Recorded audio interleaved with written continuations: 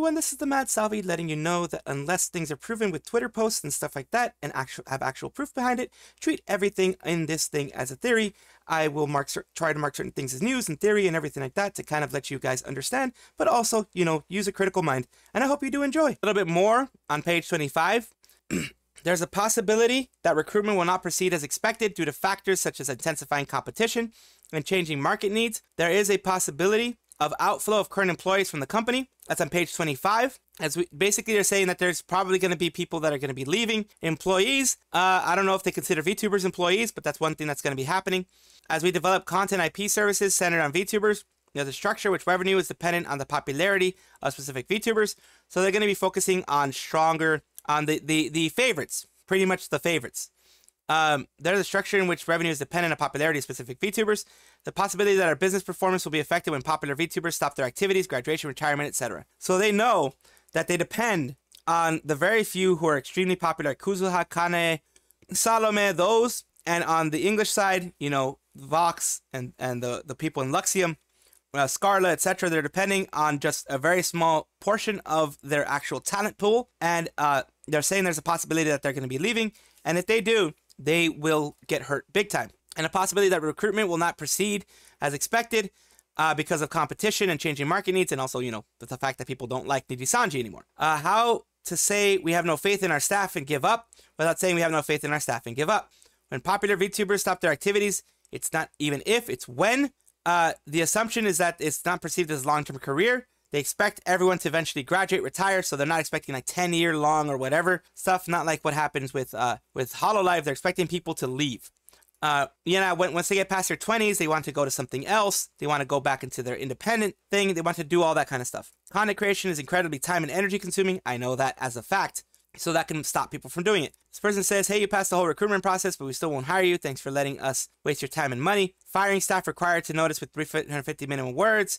There are no favoritism in Nijisanji, and the impact of the decision on financial results is negligible. Yeah, it's all the stuff that's happened pretty much. They did some changes. There were some changes going on. Changes! If everybody knows about David Bowie, then I just probably got copyright struck. Some changes noted between Niji roster and the IR doc and previous 2022 version of it. This is all their stuff included in the management report. And here we have April 22 roster. There are basically, they bunched them up a little bit more. And of course, they have a little bit more now compared to 2022, compared to the Nijisanji EN roster that they have here. And these are the changes that this person has noticed. Chi-chan was removed from the front, which I think Chi-chan graduated, I believe.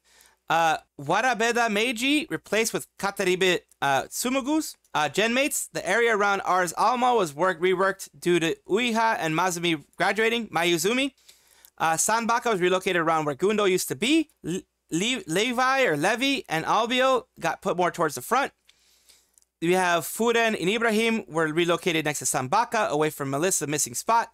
IDKR was pushed back to make more room for newer JP members. ID and KR area looks fairly deserted because of the losses that they've had. Kenmochi and Gaku were relocated next to Utako. Some other reshuffles, as that about all the time I feel like investing in this. Hopefully it shows that even JP has had some losses. Ian roster image missing from the doc. Quite in line from overall Ian abandonment vibes. Seen from the rest of it, KR and ID have been pushed back. Also now with the JP focus. While also showing how bad the losses are. Bono and Utako being in the doc despite being graduated is less of an issue for me than given how recent it was. Yeah, the doc was probably done around like April when the actual thing was done. But they put it out to now, you know. April, I think, is when it was ended. Maybe it was done around May. And, you know, Bonavir and other things, they recently graduated, so it makes sense for them not to be there. Taking a look at the EN Summer Jam stuff, the breakdown, we're going to go over the look of everything. Girls Group 1, they've sold, after 4 weeks, they've sold 7% in the orchestra, 86% in the pit, total 11% sold, total for the boys group, 13% sold, total in the Cour Noir, 14% sold, for the grand total of 13.27% sold of the total tickets. You have tickets sold per hour is 0.20, 0.14, and 0.14 after 4 weeks. So it's less than 1 ticket per hour. Tickets sold per day, they have 4 tickets sold per day on the girls. On Cour Noir, on boys, on Cour Noir they have 3.36, boys 3.36. Needed for 100%, 74 a day, but they're not going to be able to get that. Money earned after the certain period, we have $15,200 Sold in total for the orchestra and pit for girls, $29,000. For the boys, $38,000. For the Cour Noir, $28,000. And for the grand total of $90,000 sold. That's still, honestly, pretty good. I mean, I'm not going to say that they're not going to be making at least even. You know what I mean? Here we have the projected ticket sales after 50 days. They're going to have about 566%, 14%, 14%, 16%, and 15% total. That's what they are expecting the sales to be after. This guy is going through a lot of stuff. And after everything is said and done, they're expecting the date of sellout to be based on week 4 sales in 2026, which is not going to be enough because they're going to be doing it in about 2 or 3 weeks. So it's not going to be enough. They're not going to sell out. So it was never going to be a sellout, but it's probably going to be maybe a quarter to a half done, maybe at that point. Below are the tickets sold. The grays are the tickets sold right now after girls group 1 for the full sold. The blue is, booked in the 4th week.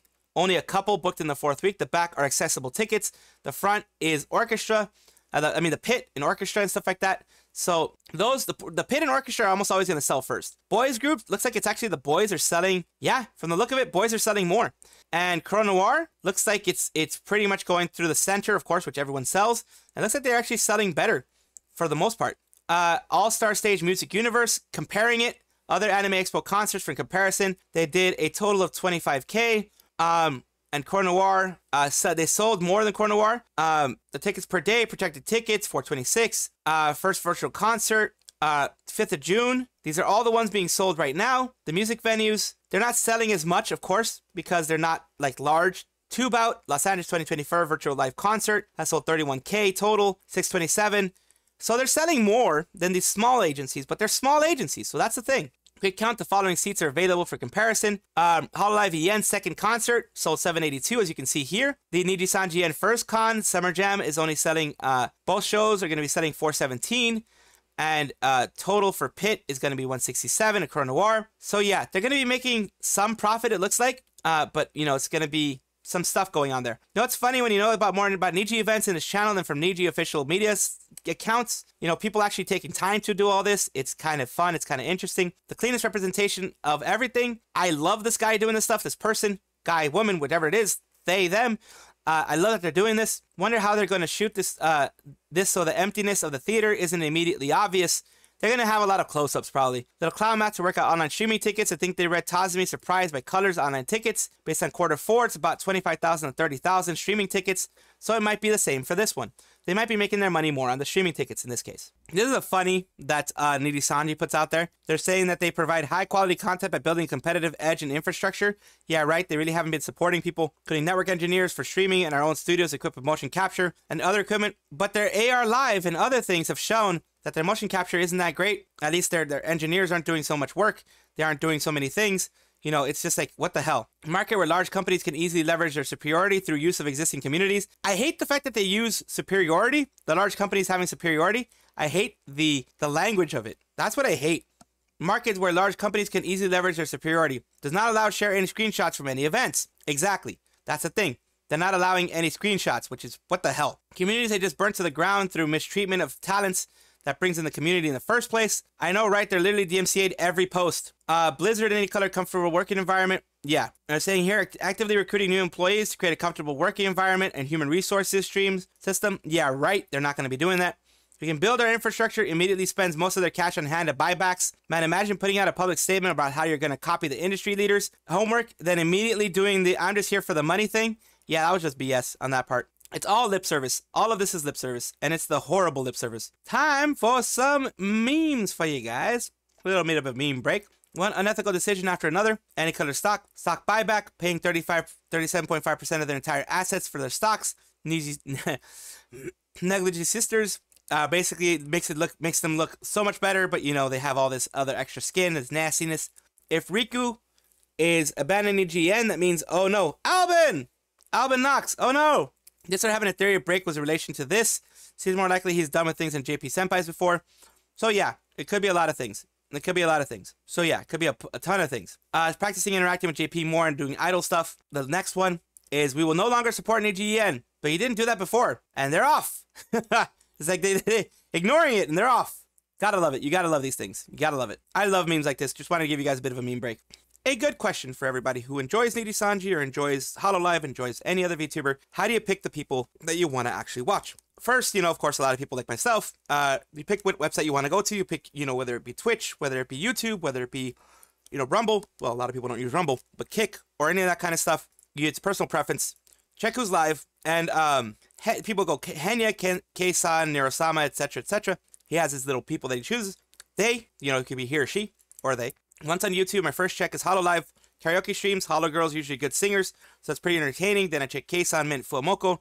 It depends on where you started your journey. Some people start with independent VTubers, as you know, maybe they start with or smaller corporations like FaZe, Idol, any of those, Vispo, V4 Mirai, Kawaii, Production Kawaii, all those people. Kawaii or Production Kawaii, any one of those people. Or they start with the larger organizations like Hololive, like Nijisanji, like those, and then they pick based on the character design. A lot of them go character design first because that's the first thing you see. Then you see if they're playing the game that you like. That's what I usually do.